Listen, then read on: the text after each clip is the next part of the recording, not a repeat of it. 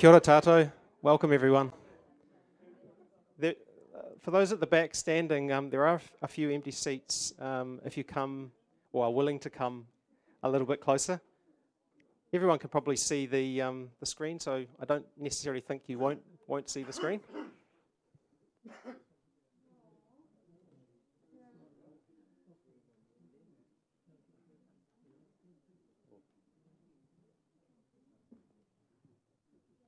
Just another couple of people coming, so we'll just wait for them.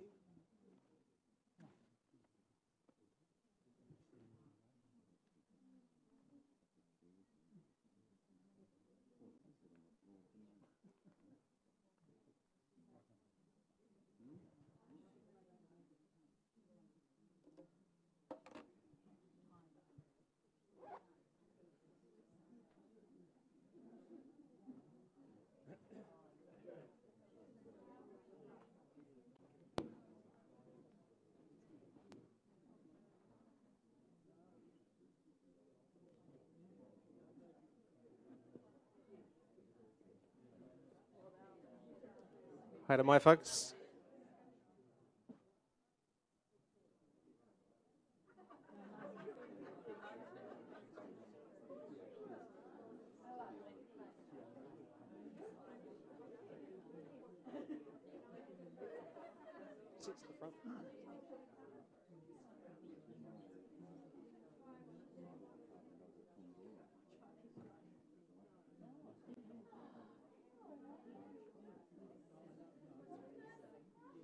Okay. Kia ora tātou, no mai, haere mai. Welcome everyone. It's absolutely delightful to see you all here today, and I think really the turnout is fantastic. I think a reflection of not only the speaker today, but also the nature of the presentation. So thank you all so much for coming today. My name is Andrew Gregg. I'm the manager here at the Elms, and it's my great privilege and pleasure to welcome you for what's sure to be a highly interesting presentation from Dr. Alistair Reece. I'm going to just hand over to the president of the Tauranga Historical Society in a moment to just make a few comments. That's Julie Green. But I guess just a quick word to acknowledge the fact that this is, I understand, the first time that the Tauranga Historical Society and the Elms Foundation have had a combined meeting, which I think is a really significant moment for us all, and is one that we hope will continue in the future. And in fact, we have another one coming up in August with our speaker, Brett Payne, who's at the back there, who's going to be talking about Reverend John Kinder's photography. So we very much look forward to that presentation. So really delighted to have both Tauranga Historical Society members here and our wonderful Elms guides as well. So thank you all so much for coming. Now I'm going to hand it over to Julie Green now to make a few comments, and then following Julie, our kaumātua Puiraki Ihaka will introduce our speaker today. Thank you.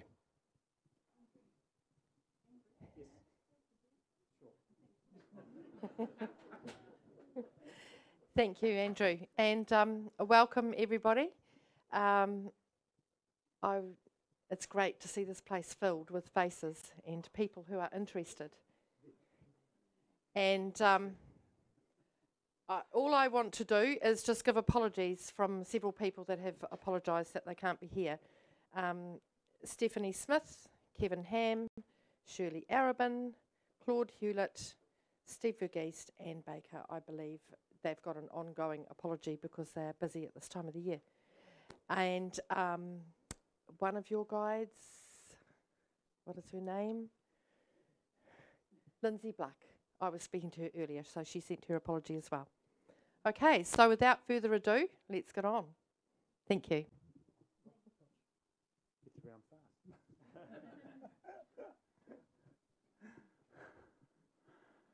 Good afternoon, everybody. First of all, I just want to explain that I will do a short mihi for the purpose of this gathering here today, to honour that, and also for our speaker, with a small translation of it, and generally my kōrero will be in English. So, first of all, e papaki tuana ngā tai ki mawa, i whakanuku hi, whakaneke hi. I whiwere te hotu awa hene rua ki te wai. Ki tai wiwi, ki tai wawa, ki tai papaki hona pū. Ki te whai au, ki te ao marama, ti hei Māori ora. That is a saying, or tauparapara we call it, which acknowledges the moana, Mauau, and all those iconic places in Tauranga moana that Māori have honoured since we've been in this area. And of course, bring it into today's world, what we all enjoy and also acknowledge. Nō reira I te rangatira, Alistair, kei te mihi atu ki a koe, tēnei te mihi nui ki a koe, mō tō taimai nei I roto I tēnei whare I rungi te kaupapa nei. Mō tō kōrero ki a mātou, o ngā mema o te Tauranga Historical Society me te Elms. Nō reira, he mihi aroha ki a koe, tēnā koe mō tō tautoko mō tō manaki ki a mātou. Nō reira, te rangatira, tēnā koe. Just to acknowledge Alistair here and giving up his time to come and talk to us about his works that he's done, in particular this historical report on Te Papa Naboth Vineyard. Alistair has a very long history in this area as an historian. His research has centred on a lot of the what we call the raupatu of the whenua and Tauranga moana for Māori, and that is the confiscation of our lands in the 1860s.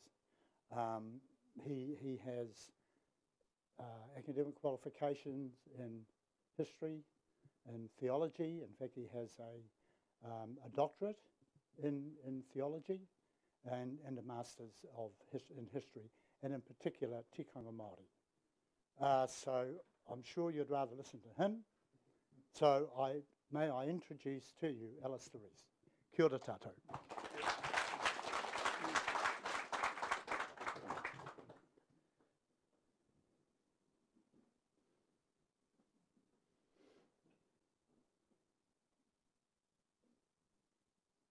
Nō re ki te ātua, mā ngā rongo ki te whenua, whakaro pai ki ngā tangata katoa, ko te mihi tuatahi ki tō mātou I te rangi, ki a koe e pā ko tēnei te mihi, ki a koe mō tēnei huinga, I tēnei ahi. Ka huri atu ki ngā mana whenua o tēnei rohi, ngā tamarāwaho, me ngā te tapu, ko tēnei te mihi ki a koutou. Ki a koe e te rangatira, tēnā koe puhi mō tō pauhiri ki a hau, ki a mātou ki a tātou I tēnei ahi.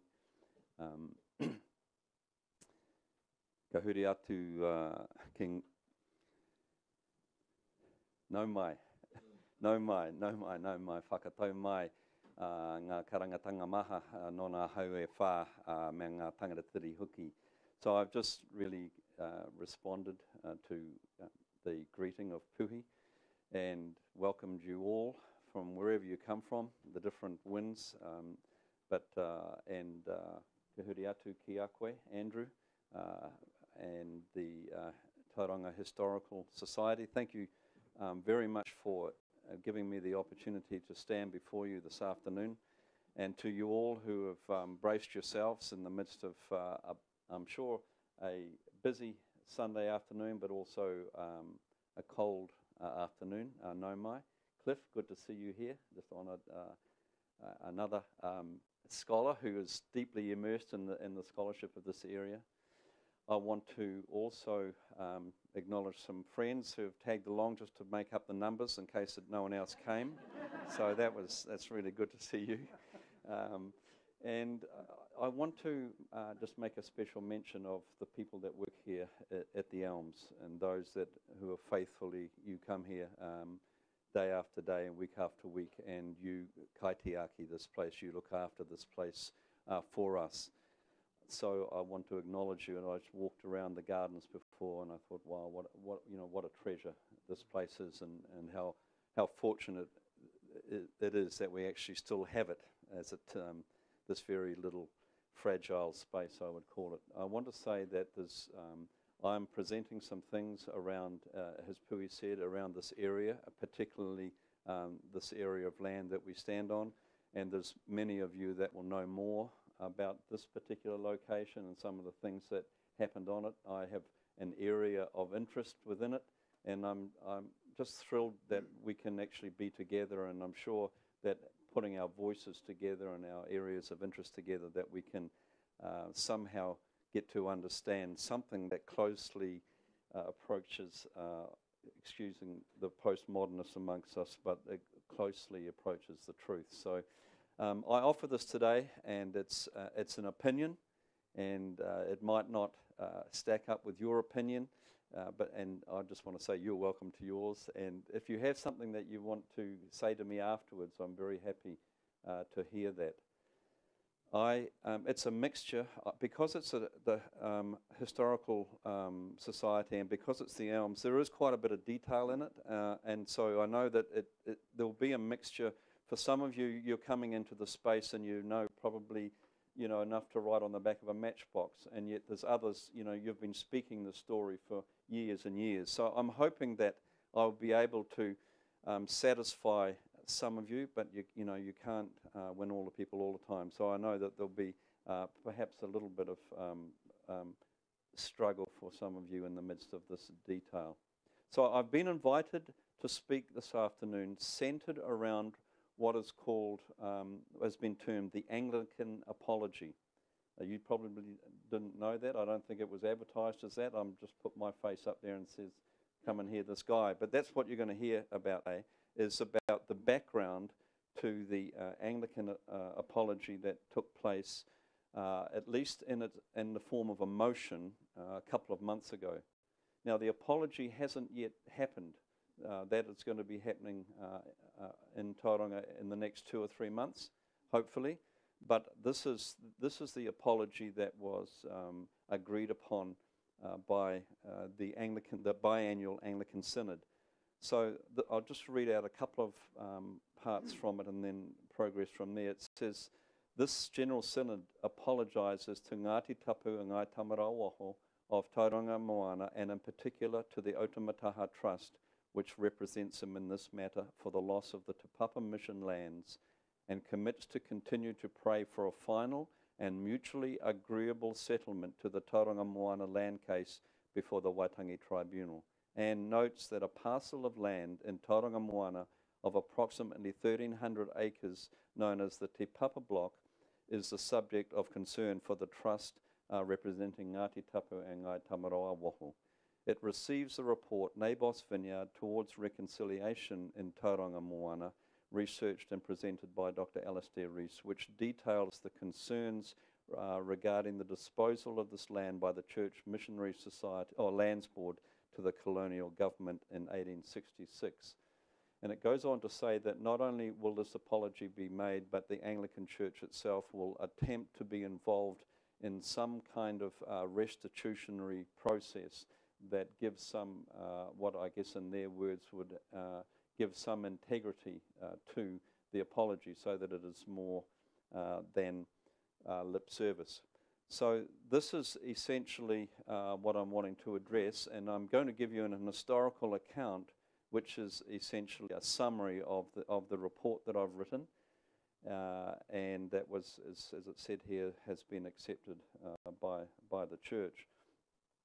I'm going to, before I get into the historical account, I'm going to share with you a little biblical story, and it's not because we're in a church this afternoon, but because this story called Naboth's Vineyard is actually a core motif within the wider story of Te Papa. And the story goes, it's actually out of 1 Kings 21, and very simply this is the story. It's set in about 500 BC, and there was the king and queen of Israel at that time, or actually it was Judah, were Ahab and Jezebel. And there was a family that lived down the road, and the family's name was Naboth. So Naboth had a vineyard, and it was apparently a very lovely vineyard, and Ahab had eyes for it. So he went down to Ahab and he said, would you sell me your vineyard, and I'll give you another piece of land for it. So Naboth's response was this. He said, how could I give to you the inheritance of mine ancestors? So he went away, and Ahab went back to his castle, and the scriptures talk about the fact that he was moping around his castle, and Jezebel comes up to him and says, what's wrong, dear? And Ahab said, well, I wanted that bit of land, and Naboth has turned me down. And Jezebel says, aren't we the king and queen of this land? Wait, I'll fix it. So what she did was that she went down to Naboth's village, and she bribed the elders of the village to hold a meeting and to have a time where they actually falsely accused Naboth of blaspheming against God and blaspheming against the king and the queen. And as a result of that, the summary justice was that he was taken outside and stoned. And by that means, Ahab was able to secure the vineyard, and it's been called Naboth's vineyard. You will see in the narrative as we go through that this comes up. This Naboth's vineyard motif comes up in terms of the reference to this block of land, which is called Te Papa. One thing before I leave that, welcome, come in. And before I leave that, it's interesting that motif of Naboth's vineyard was actually a recurring theme throughout the Motu. And you will find reference to it in Dunedin and Wellington and Waitara and in other places where Māori, thinking that the Crown were a Christian government, they would appeal to them on the basis of this Naboth vineyard. And so across the country, they often referred to their own localities as Naboth vineyard. They didn't get too much of a response back. So now turning to this place where we are dwelling right now, it's called, as many of you will know, or most of you know, it's called Tauranga, which means a variety of meanings, but one of the meanings is called a safe haven. And this place of Tauranga has been a safe haven for umpteen centuries. People just have different ideas of how long, but I've just listed there some of the people groups that have occupied particularly this area of Te Papa and through the different centuries leading up to today. Just to remind you, the piece of land that we're talking about, this Te Papa block, is this block, the peninsula that starts down here on the strand and that is bounded on both sides by stretches of water and goes all the way back through to what we call Gate Pa or Pukahinahina. So it's this peninsula on which I guess you could say that the modern city of Tauranga was founded. I'm going to now just chart something of the story of how it was that this block of land, Te Papa, came to be in the hands of a mission organisation called the Church Mission Society. So the Church Mission Society first came to New Zealand in 1814, and they had their headquarters up in Paihia. But from early as 1826, they the Church Missionary Society sent ships down to this area, to Tauranga Moana, and their first reason for doing that was actually to get supplies, to take them back up to the mission stations up in Paihia. And so there's this character called Henry Williams, who was a formidable leader of the CMS, and he first came here in 1826, and his diary records being well welcomed into the harbour, where they they loaded up with potatoes and took them back up to Paihia. He came several times down here, not just Williams, but several other missionaries as well. And it's recorded in his journal is that already by the second visit, local tangata whenua were asking for CMS to bring a missionary here. But at that stage, Williams didn't think that the environment was particularly suitable to establish a mission. He didn't think that the political environment was safe enough at that stage, so they didn't do it at that time. One of the things that I want to paint here is the understanding that contrary to many accounts of the missionary involvement, that they were not just interlopers who came here without any invitation or without some involvement of the local people. It seems, if you look through the history, the historical accounts, earlier on missionaries was sort of like in hagiography. They were all these great saints. And then as history has a want to do, the fashion has changed, and now they have gone right to the other end of the continuum, and missionaries are considered probably the persona non grata at the highest level. So I'm trying to just bring a little bit of a balance to that story to say that the entrance of CMS to this area was not because of their own ambition only, but because of these invitations that came to them. On his third visit, they came and they witnessed the devastation, the aftermath of the sacking of the Automataha Pa by Ngāti Maru. And he says here, I went to the Pa, which within this last fortnight has been subdued by Ngāti Maru. We witnessed every mark of desolation. When last here we anchored abreast of this place, then there were many hundreds of men, women and children. Now all was silent. Their houses and fences burnt, dead dogs, pigs on all sides, and human bones in many places. A dreadful evidence of the real temporal situation of this people.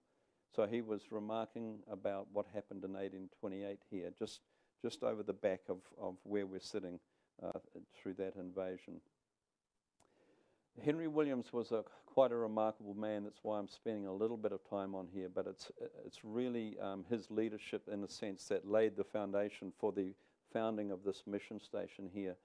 I won't read what's there, but I just want to point out to a beautiful, it's an engraving that it's of a painting that he took, that he made himself. And if you look at this engraving, you'll see his boat called the Active, and it's in the middle of a whole lot of whakataua, or war canoes.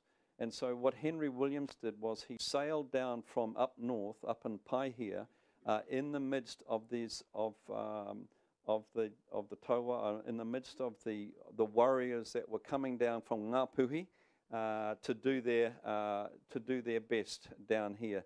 And it's a remarkable story to read some of his journals as he's engaging with some of the chiefs there to say, really, do you need to do this? Is there not another way that this can unfold?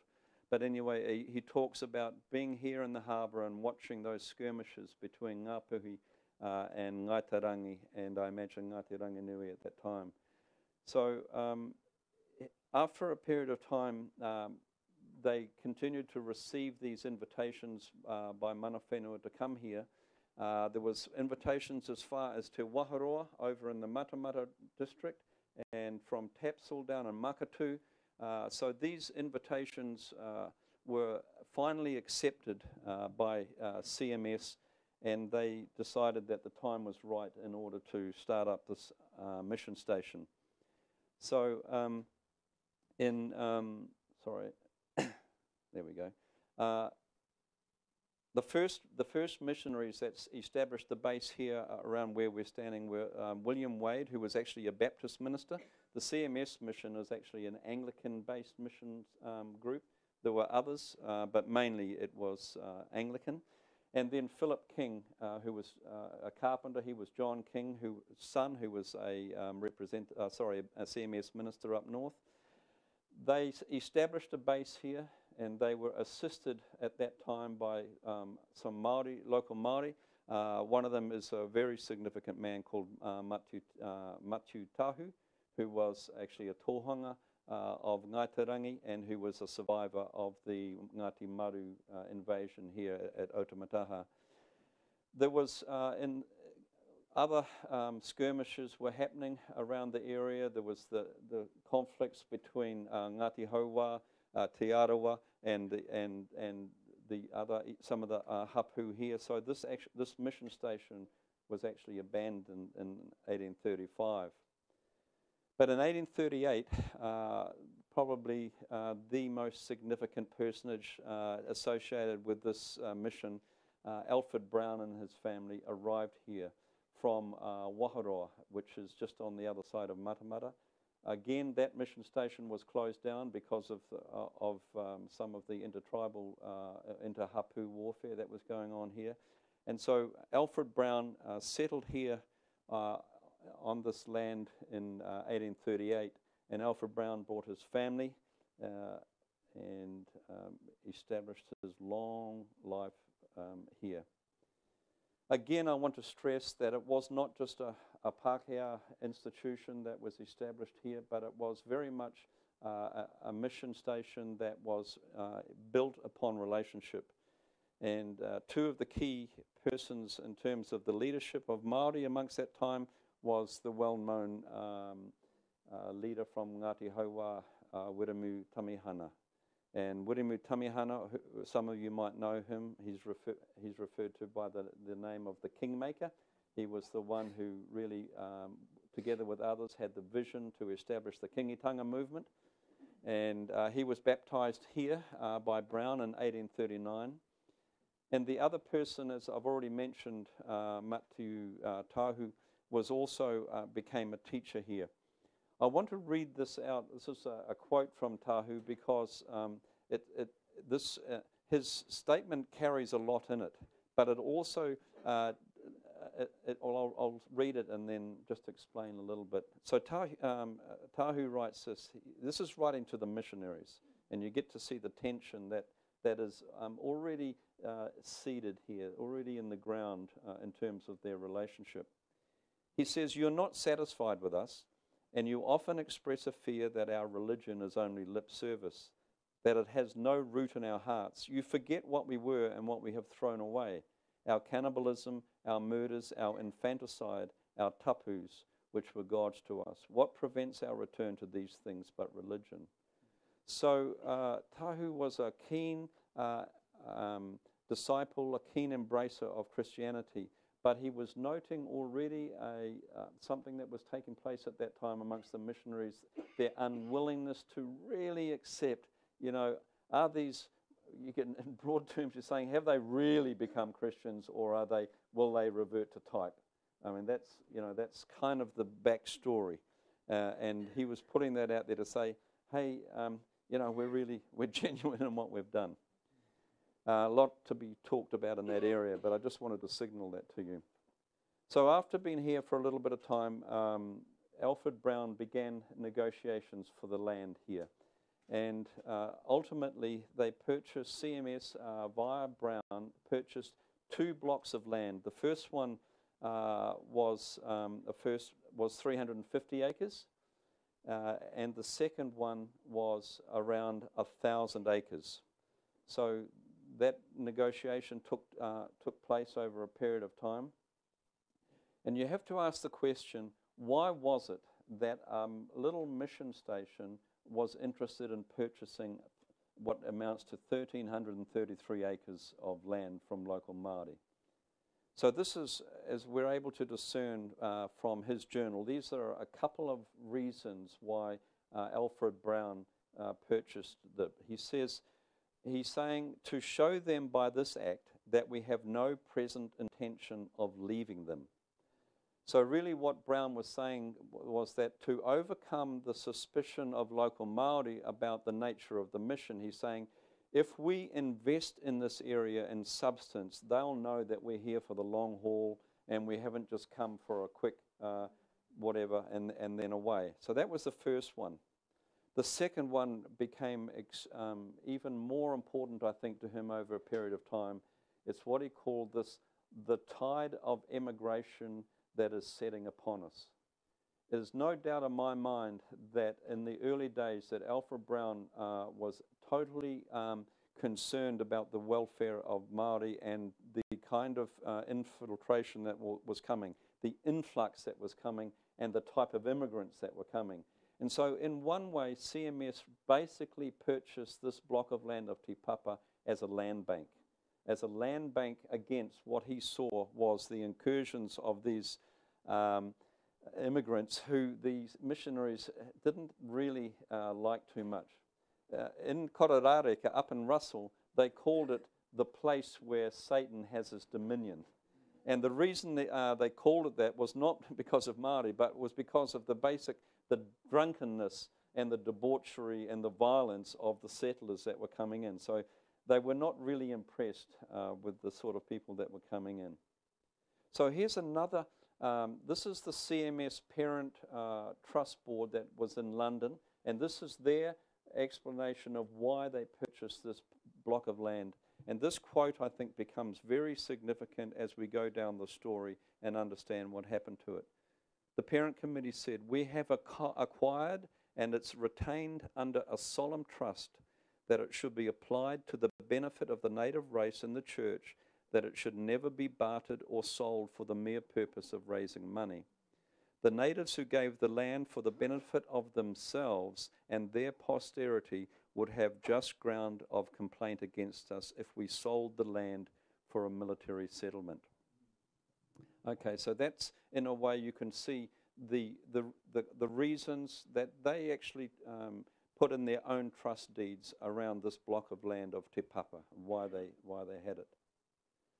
After the purchase, and I use the word purchase advisedly, it has become a controversial term. What we are seeing, I'm sure, is actually a cultural clash here. We're seeing two cultural systems coming together, and by that I mean is the perspective that people have about land ownership. So the Europeans come in with their understanding of what it means to own land, and what title looks like, and Māori have their own understanding at that time of what land ownership looks like. And I think it's clear as you go through it that these two cultures actually, they seem to agree, but really in the long run, I don't think they agree. Because what happened was very early on, Brown ran into some difficulties around the purchase of this block. And because people continued to live on here, they were still growing gardens, they were still using it as their base for going for fishing. In some ways, it seems that for Māori, nothing much had changed. There might have been perhaps a new, it's my term, it might have been a new rangatira involved in the kaitiaki of the land. And the other thing that was, I guess, the controversy is that around the purchase and money and how it was exchanged, and there were some that actually said, "Hey, we didn't get our piece. We didn't get anything from it. That those people over there sold it to you, but we didn't get anything." And so he ran into these kinds of difficulties. Some missionaries have received a bad rap around land purchase, and I think some of it is understandable and has some substance. But I think as far as Brown's concerned, he didn't really have personal land ambitions. I believe that the reasons that he gave earlier on for the purchase of Te Papa, they stand. He also made it clear that he didn't endorse the large purchases by other missionaries, some of your namesakes, up north. He didn't feel it was actually a good idea for missionaries to be buying large tracts of land for themselves. He also, as a good evangelical, had another dilemma. I think without a doubt that Brown was first and foremost an evangelist. He came here to preach the gospel, to preach the good news, and to teach. He says this, "I'm between the devil and the deep blue sea. In time, the government would require more land to steer clear of giving offence to the powers that be, that is the government, and at the same time to sustain our character as guardians of the natives will require much of the wisdom that cometh from above. So he began to see inexorably he was drawn into a political reality that as an evangelical he didn't really want to be involved in. He just wanted to teach the Bible, I guess, in simple terms. But he found himself immersed into the political realities of the time. These were many and varied, but one of the big ones was the Interhapu warfare. It was the aftermath of what we call the musket wars and all of these things. And people turned to Brown and they were involved in many times in peacemaking activities. It's not something that he would have been prepared for in his training. And the other thing was this aspect of people wanting to buy land, wanting to have land, and his sense of justice to stand against that. He says, the tide of immigration is setting in upon us with springtide violence, and it will be well if the poor natives are not borne away in its restless course. Much, however, of the threatened evil may yet, under God's blessing, be averted if the powers vested by the British government in Captain Hobson, whose arrival in the Bay of Islands, as I understand, daily expected, are full and comprehensive. So here he is, this religious evangelical, now actually looking to political means to somehow alleviate the situation as he understood it in the land. So as you know, that the Treaty of Waitangi was signed in Waitangi in 1840. According to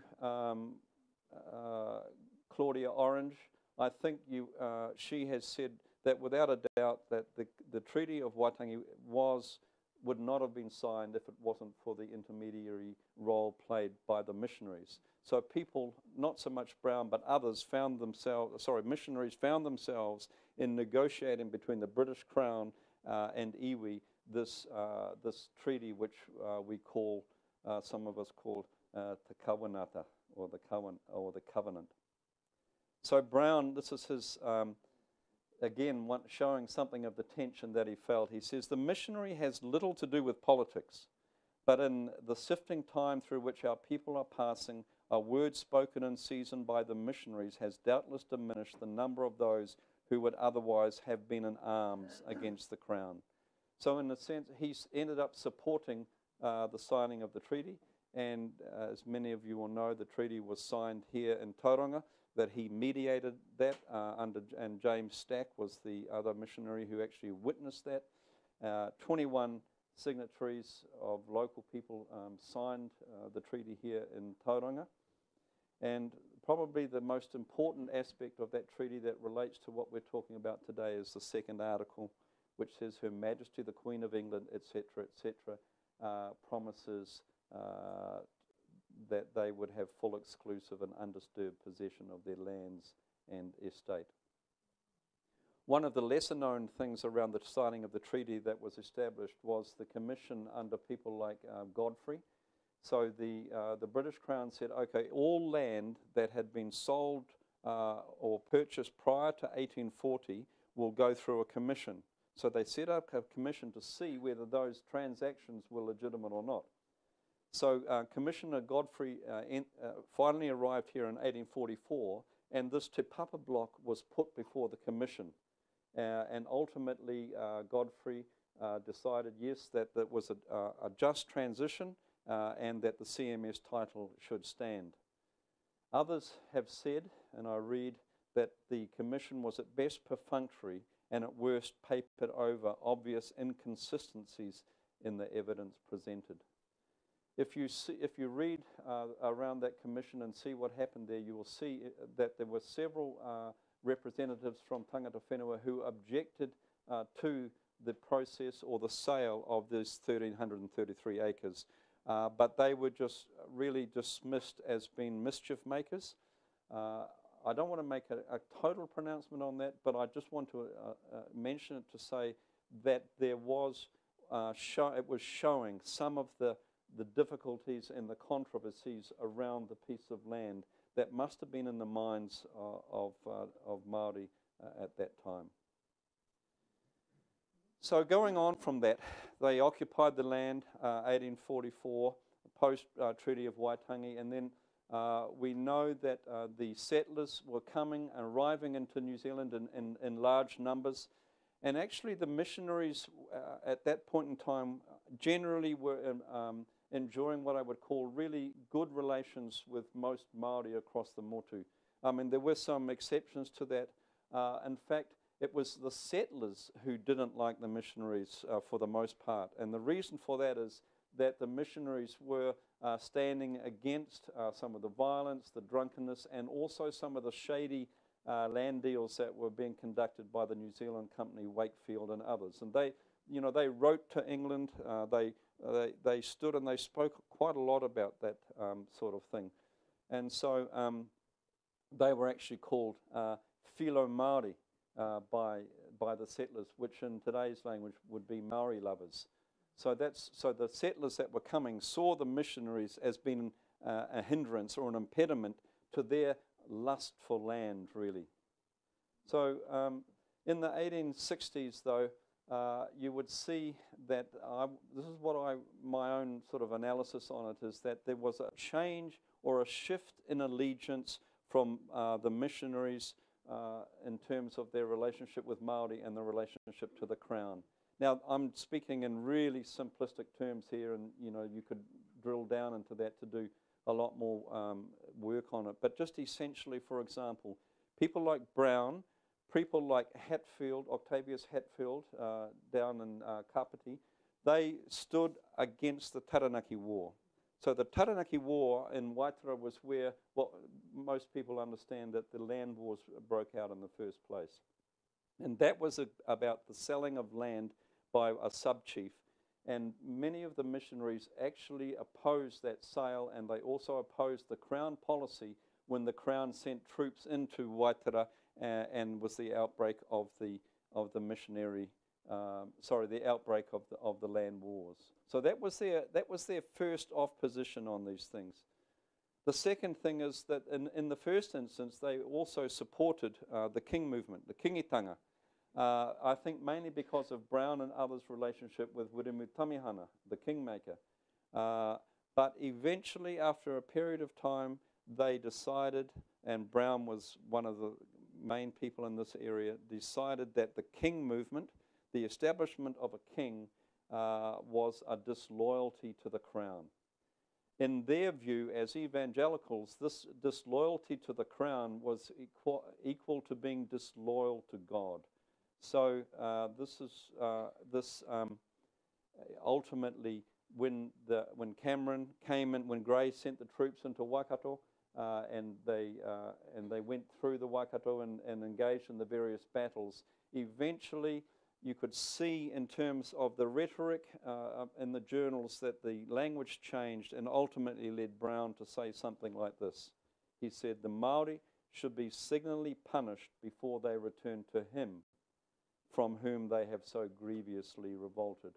So that was, he was seeing there that this was what's called a rebellion.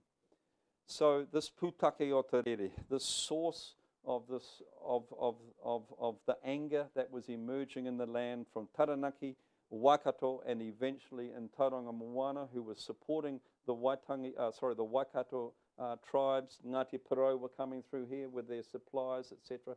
So this area here was a real conduit, a real gateway of support for the Kingitanga people. And so the Crown sent their troops into Te Papa, and they eventually they occupied these lands around here. First of all, even though Brown was against what was happening in Waikato, he said, the properties of CMS at this place are under the direction and management of the land board appointed by the society. So he writes to the Crown and he says, "Look, listen, you will really upset everything if you occupy here." And he said, "We don't want a repeat of the Taranaki situation by your involvement in here and not reading the situation right." So even though he was, in a sense, supportive of Crown's involvement in in Waikato, it seems that he was not in the first instance supportive of of the troops being here. But according to one of his biographers, this is his read ultimately. He says, like the other missionaries in South Auckland, Brown, torn between the loyalty to the Māoris amongst whom he laboured so long and his own race, did not hesitate to act as an unofficial officer for his own side.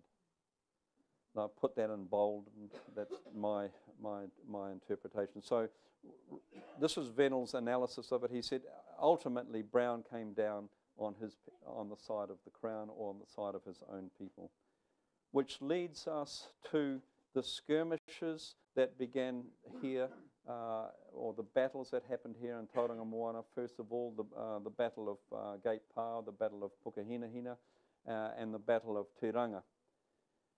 The troops were all based around here. You know where the redoubts are around the corner, and the camps were here, and officers were in different, had at that stage taken over some of the mission houses. And on the night before the battle itself, whether by invitation or how that happens, we don't know, but the the officers of the troops, of the Crown troops, had communion here, right where we stand. On the Elms here. That story has entered into the local folklore. There are different versions of it, there are different perspectives in it, but I just want to say is it had happened, and it still sits within the stories of the land here, that Brown, he gave hospitality to the leaders of the troops that were engaging at Pukehinahina and then ultimately of Tauranga, which of course now have been deemed by most people to see to be an overreaction by the Crown, in fact a wrong response by the Crown. So he was seen by many at that stage to have crossed the line between his faithfulness or his pastoral care and concern for tangata whenua and became a supporter of the Crown. Now, it's probably slightly more nuanced than that, but in the eyes of many, that was how they perceived. So ultimately, the Crown troops were brought in. The Crown troops that were here, they came here with an expectation, actually, that this land would be theirs. And that was part of the Crown policy, to have this okati, to have it from Kawhia to here, to create townships that would be able to be fortifications, as it were, against the incursions of Māori. And also the Crown were looking for places where they could establish their own townships. And so they began to survey this land here, this Te Papa land. And again, Brown's in an uproar about this. He's writing to the governor and saying, hey, what's this about? You know, this is something, basically what he's saying is not right. It's not just what you're doing. At the same time, this block of land, Te Papa, was actually under the control of a land board. And the land board was Brown here, Bishop William Williams in Gisborne, and a man called Burrows, Reverend Burrows in Auckland, who was the secretary. And there was tension within this land board of what to do with this Te Papa land. Because as you can see from what I've said already, the Crown had designs on this land. This was an absolute jewel in terms of a prospective settlement, you know, with the beautiful harbour here, fertile soil, and this, you know, really hospitable area to settle. So the Crown were making these overtures all the way through, more than overtures, actually they were occupying. So amongst CMS, they were in this discussion already, you know, behind the scenes, you know, what are we going to do now? What shall we do?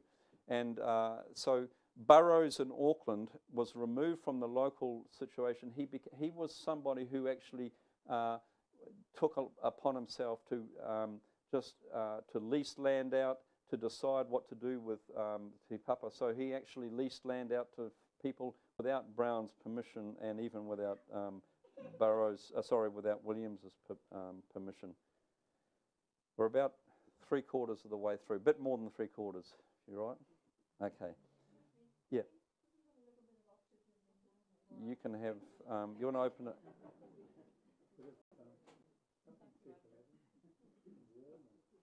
You want to take your jackets off?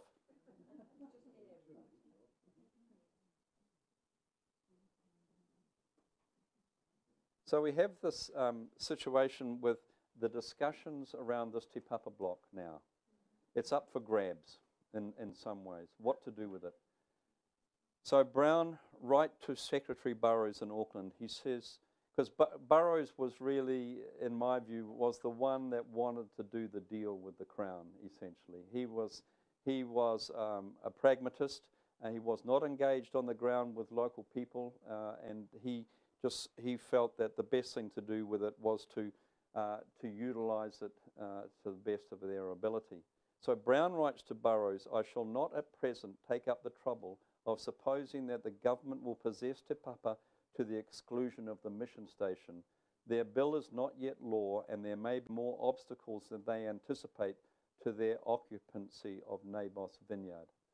So already you could see that was entering into the missionary mind a sense that, hey, wait a minute, this block of land that we're on could become is a place of potential betrayal.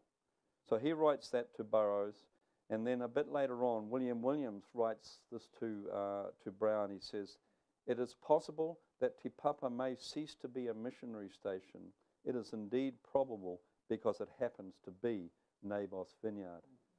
So William Williams had already decided it's fait accompli. This block of land is definitely a place of betrayal.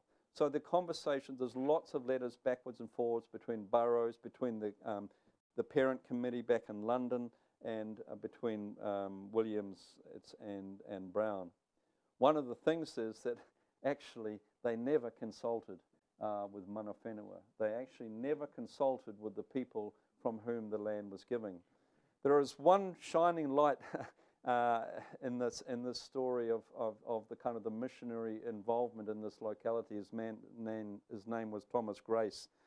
He says, this is the answer, he says, to your problem. He said, just make every native deacon a member of the land board and publish an annual statement of accounts in Māori. William Williams sort of responds, he says, the natives have got no right as a matter of right to make any inquiry about the land proceeds. Māori have been told repeatedly, as they had in no way defrayed expenses of the mission, the proceeds of the society's land carried the burden. So in that discussion, he closed it down and said, we'd have no need to go out and canvass that.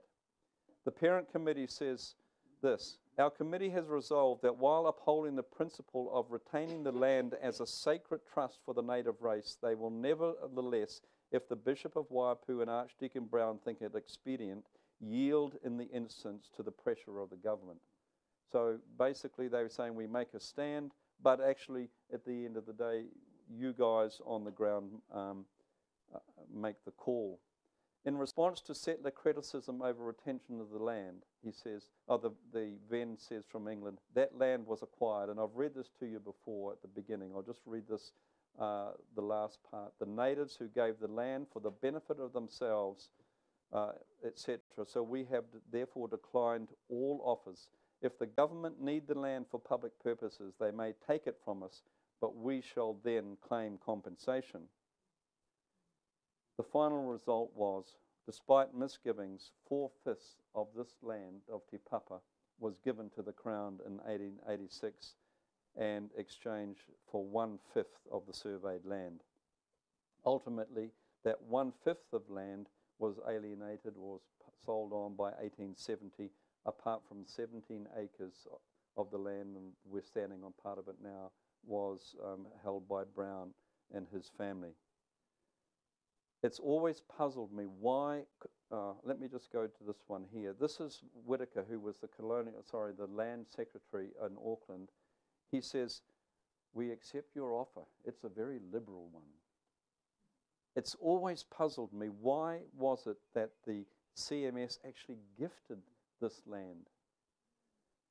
I just had a bit of an epiphany a little while ago, and it's untestable at the moment, but my sense is that, and part of the trust deed is that the offence would be if any of this land was sold for the gain of the church.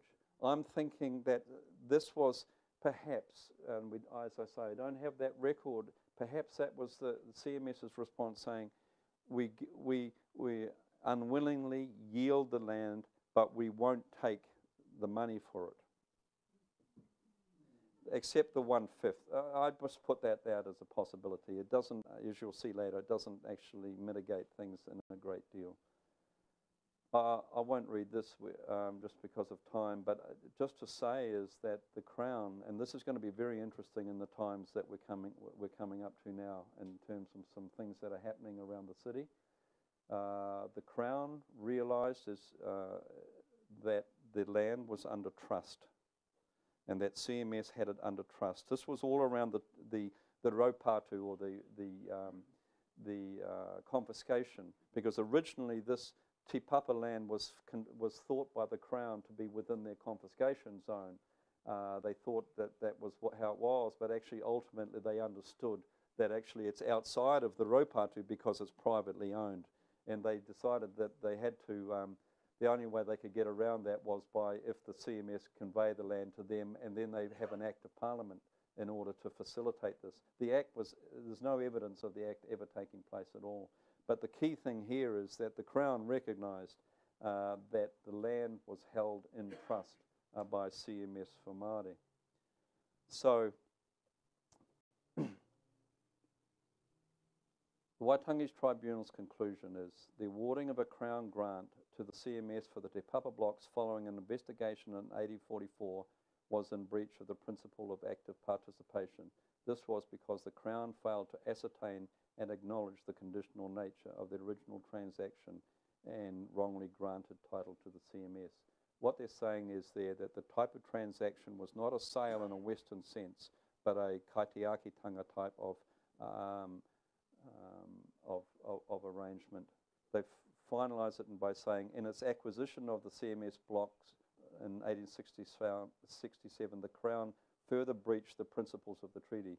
While Māori were not legally the beneficial owners of the CMS land at Te Papa, the Crown was aware that the CMS had always maintained that it held the land for the benefit of Māori.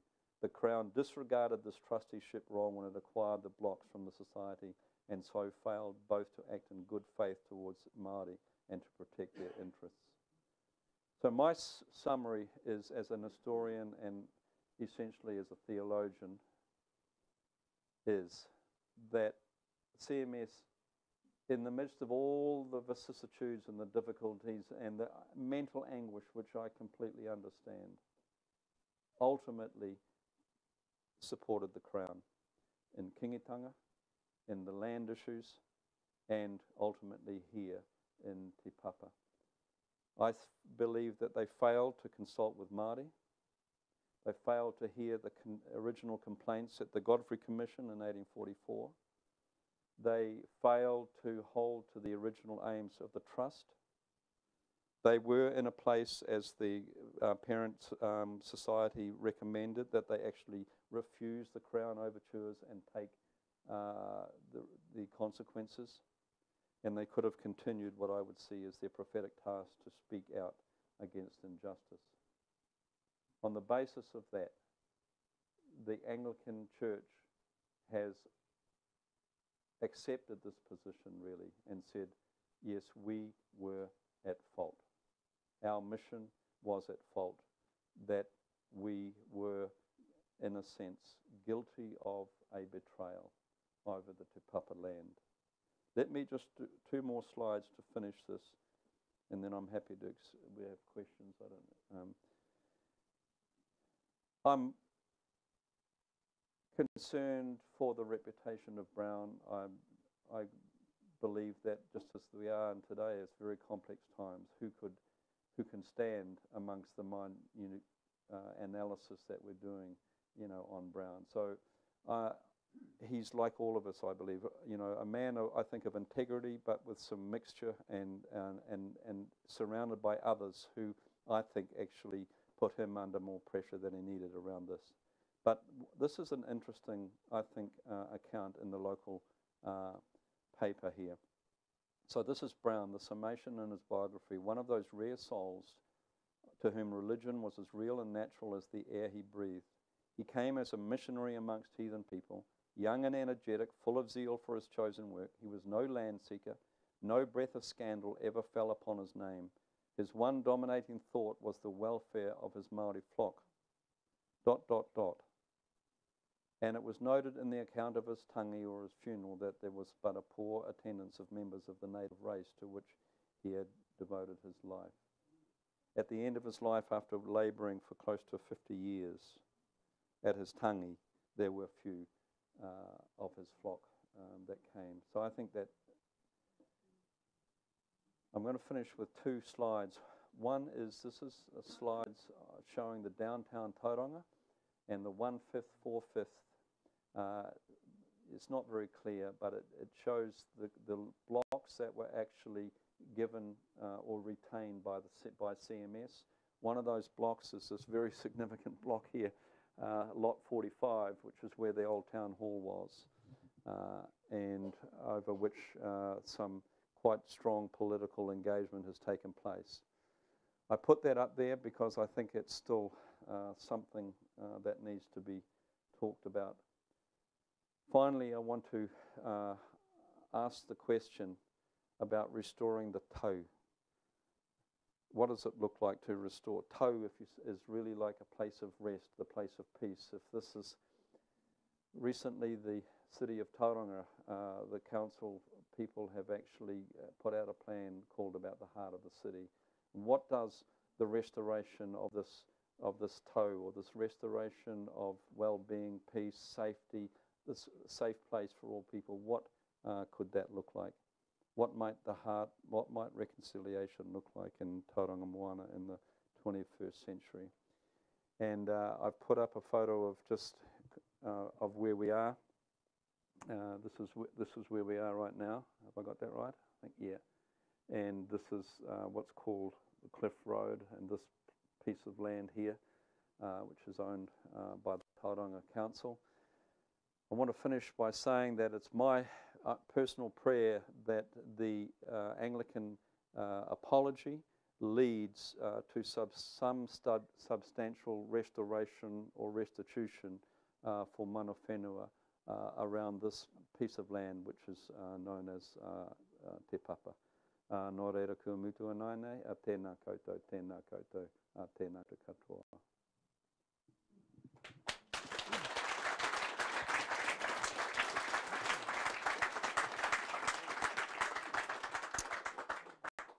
Kia ora, Alistair. On behalf of everyone, I'd just like to thank you for what's been a most interesting and thought-provoking presentation.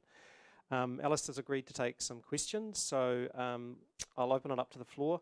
What I would just like to do is give you the microphone so that, because I am recording this presentation, so it'll enable your voice to be captured in the presentation. Questions?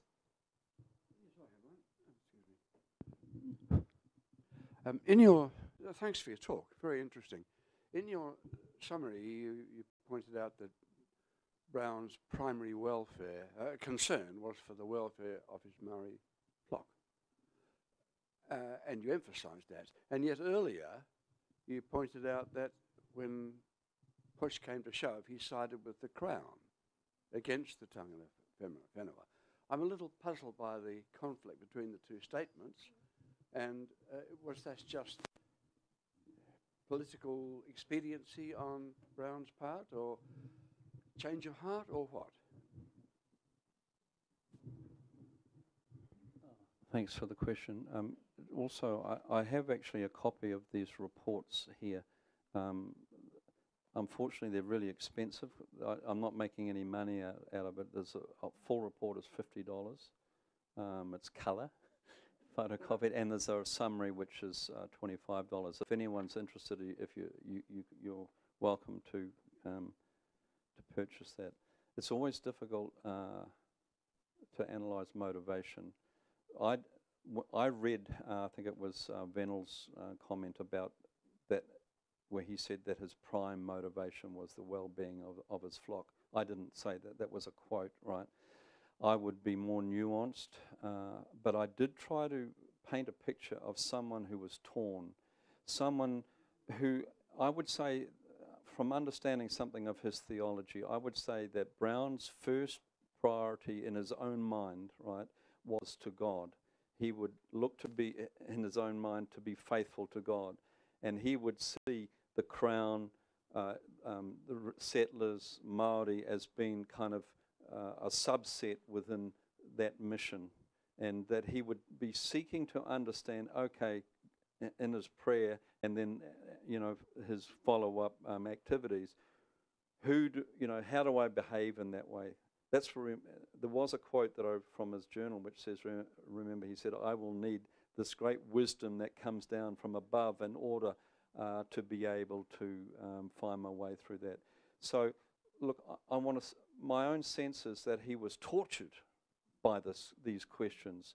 And I would liken it, for example, to, in case I become totally self-righteous in my judgment, present situations about tino rangatiratanga and the foreshore and seabed and all of these, they're big questions that are highly complex. At the end of the day, he made a call, and I'm saying he made a call within the land board. His signatures on the conveyance of the land to the Crown. In that instance, he was saying that's the best thing to do. But I'm not wanting to say that it was an easy choice for him at all.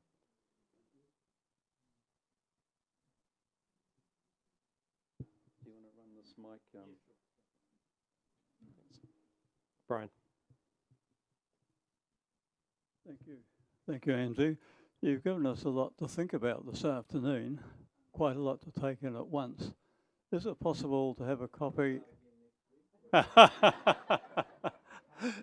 Is it possible to have a copy of your talk, or if not, a summary of it?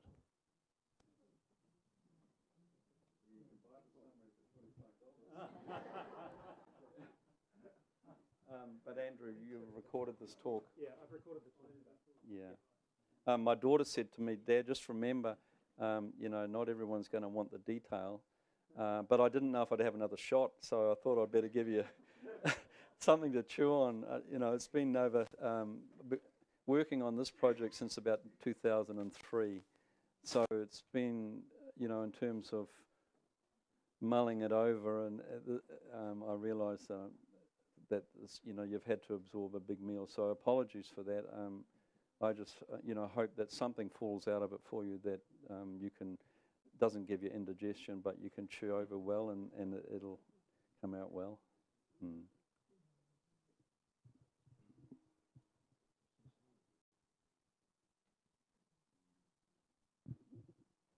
Thanks very much for your presentation this afternoon. Highly interesting, and I like the details. What land or properties did Brown own personally here or elsewhere?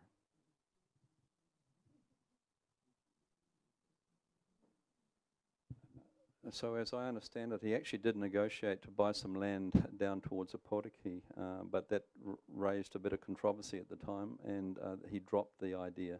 And look, to my knowledge, the 17 acres here was that which he ended up with. There may be others in the room that have a more precise understanding, but that's what my knowledge is, yeah.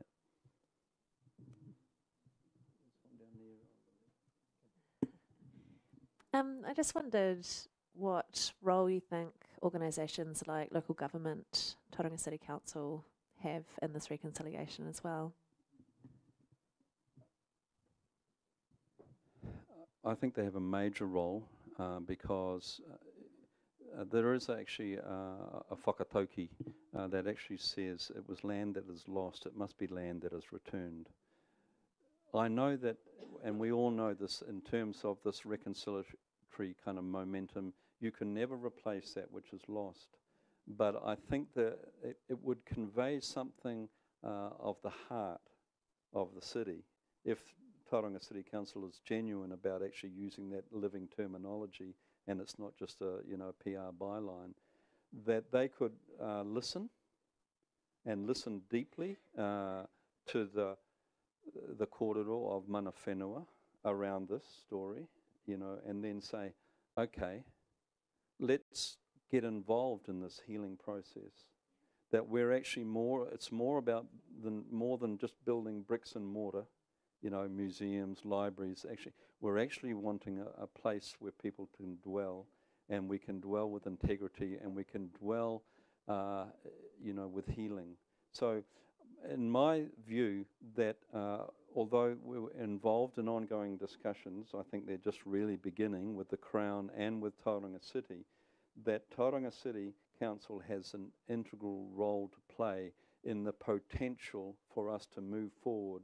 And my hope would be that, for example, that this area of the Elms, which I've said is a treasure, it's an absolute treasure, we don't actually have much left of any historical significance. And I mean that not just as a museum artifact, but actually as a living place that actually reveals our identity and tells the story of who we are, and actually returns something of the mana to people who have been whakaitied or belittled in the midst of this process. So my appeal would be to the council to say, do something out of the ordinary and bring your hearts to this engagement and say, okay, not how difficult it's going to be, but what could we do if we're a visionary in some way in creating a city that had a beating heart within it.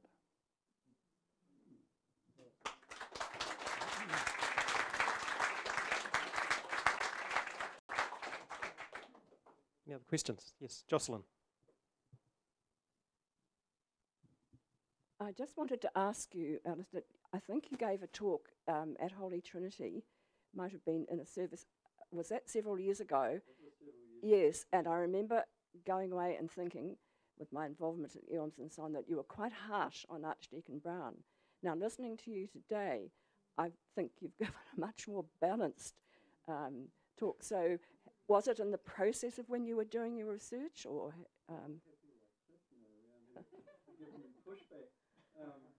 No, thank you, I'm a bit older.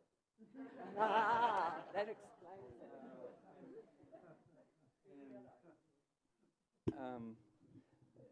Yeah, thank you for those comments. I take them as a compliment. That that hopefully that it's become a bit more nuanced. I do, whether or not I was able to communicate it back then, I do personally identify with his struggle in the midst of those dilemmas, as it's been read out. So, and yet, I still feel it's important that we name some things and say, okay, with the wisdom of hindsight, this perhaps could have been done in a different way. Jerry. Yes, thank you. I've really enjoyed this, and it's answered some questions for me as a former guide about how that 4/5 was disposed of. So thank you for that. I just wanted to comment on this. It wasn't always a one-way street between the Maori and the mission. My address when I was a guide included some of the things that the missions were giving to the Maori, and that was education in the widest sense. They were training them as carpenters and sawyers and farmers. So it wasn't always a one-way street.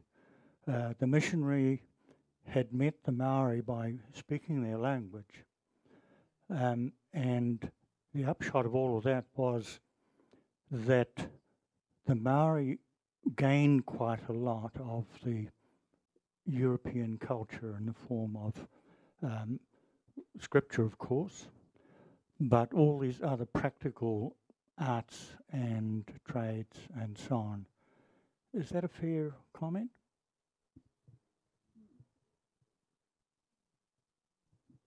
I think that's enough substance for another address in that. The thing that I wanted to emphasise at the beginning, and the aim of this talk has really been to identify the apology, te papa, and that kind of the loss of that land, and in that I've lacked nuance, around some of the wider issues. But you've identified something I think is really fundamental, is that the role and the place of the missionaries was based clearly on relationship. And that was one of the things I wanted to allude to at the end, was the sorry state actually of the nature of that relationship at the end of Brown's life. So if we wanted to, we could actually talk about that as a whole nother, it's a whole nother subject. You're right, it was never a one-way thing. It was actually, it was mutual. There was a mutuality. Let me just put a rider in that.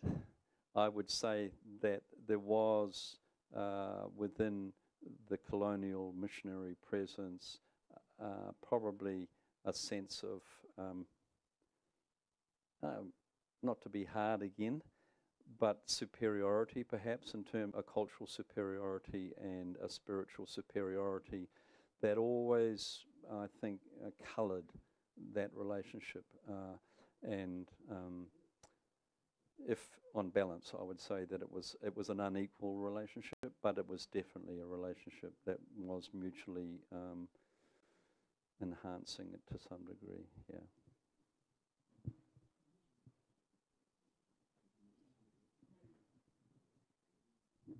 Thank you very much for the talk. I do. The current controversy in Tauranga at the moment about a museum, is that related back to what you've been talking about today, or is it a totally different issue?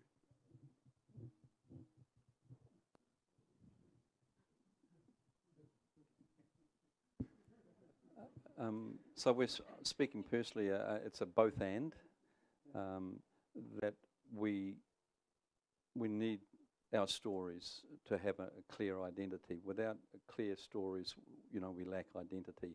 So for me, museums are living spaces, or they're living opportunities to be able to inform us about who we are.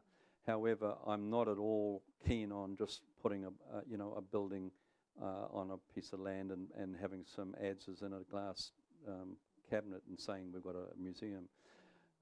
So I would rather, so just getting back to the core of your story, in terms of my report, I've actually dreamt, around the fact of these are not absolute things, but we could actually understand our museum, in a sense, begins at the Strand, and it moves right up the hill across the redoubts, and it comes across the Cliff Road then, and it sweeps around here into the Elms and takes us on a narrative riding over to the Domain over here.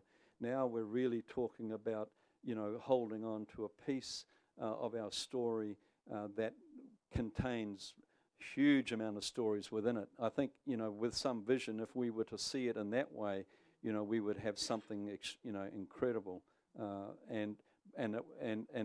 but it would be based upon an engagement with mana whenua, because for me, really the museum and where it's located is secondary in terms of this narrative to the restoration of the mana of mana whenua. And so personally, I've put out some of my own personal thoughts of what it could look like, including the museum, but this is not I feel like the first step is that we've got this piece of land and other places around the city that we could actually build those narratives from, in conjunction with mana whenua, and it would actually serve the purpose of the museum space as well.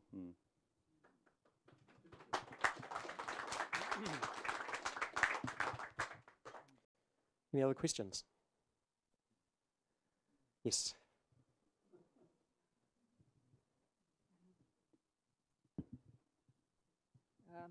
Kia ora, Alistair. I enjoyed your kōrero.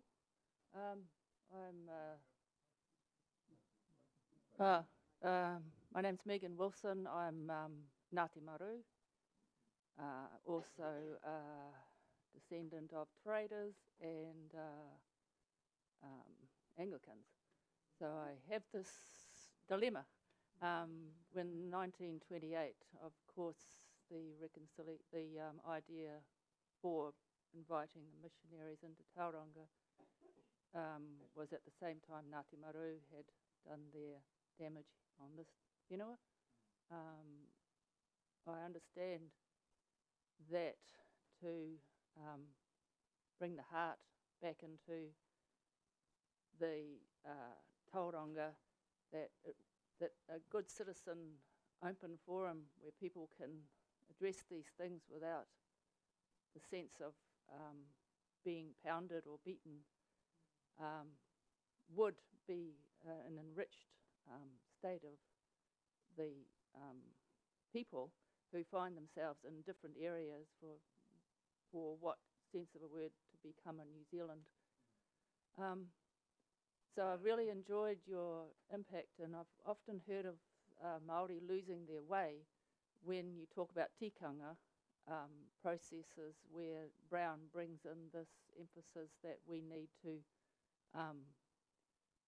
and the treaty also says we need to reduce the lust of the settlers and to bring this kind of sense of a better place. All of this is food for thought, basically, and I appreciate adding to my reconciliation of my place within the sense of plants, where I know the treaty, there was Colenso, I was a plantsman, and the treaty was kind of pushed through in lots of ways, and I think with the sensitivity that people have now, stories are told in layers. I don't really know what our stories are, but they're told in the layers in the landscape, and I can kind of read Tauranga as that piece, of course being Ngāti Maru, which I hold dear to my heart as well. We all have something to contribute with our ancestral trading, so thank you for your input into that.